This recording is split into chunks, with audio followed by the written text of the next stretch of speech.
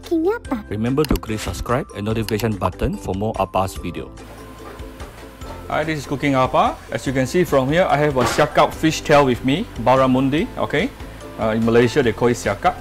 I actually butterfly cut it and then marinate with some salt. Okay, don't put any white pepper or black pepper. Okay, if you put a white pepper or black pepper, it tend to stick with the pot. So only just salt will do. And prepare one hot pot of oil. Make sure it is high heat. How you know it's high heat? As you can see from here, I'm not sure whether you can see or not, you start seeing some smokes coming out.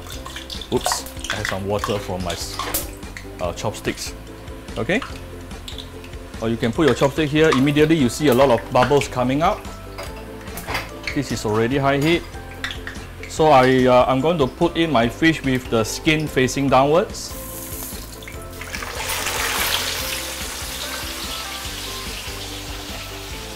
Do not flip your fish too early. I'm going to let it to keep in this position for at least 3 to 4 minutes. Then only I will start my first flip. Okay, so we will come back shortly. This is approximately 3 minutes, and you start seeing the edges here started to turn brownish. That is a sign telling you that side is already charred, nicely charred. Now we always push the fish over to the edge of the wall and then use another spoon to flip it over. Okay, so here we give it another 2 to 3 minutes, then it is almost done. That's how simple it is to deep fry a fish. I'll come back shortly. A small reminder here, always make sure you use a kitchen towel to dry up your fish thoroughly before you put your fish into the hot oil. Okay, if it contains water, then your oil is going to splatter and it may hurt you, so be very careful. Okay, this is another 3 minutes on the other side.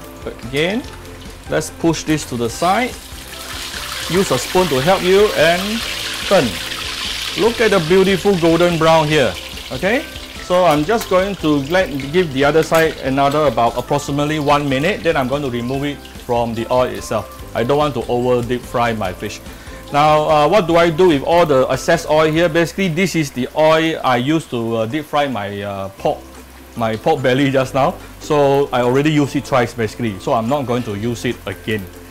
Okay, so in about, I think now I can remove this from the oil.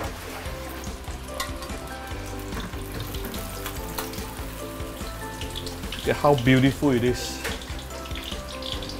Okay, push it to the side and move it over to a plate.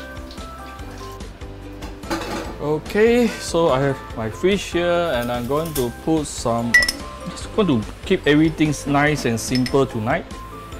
Put some fried garlic on top, and I'm just going to put a little bit of light soy sauce. Okay, there you go.